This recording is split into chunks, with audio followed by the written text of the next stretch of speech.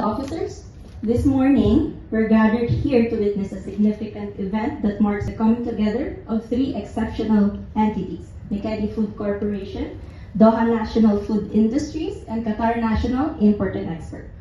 I am Adrienne from the QNIE category team, and I'm humbled to be your host for today's event. So most of you here probably are wondering what's the meaning of Mekeni, right?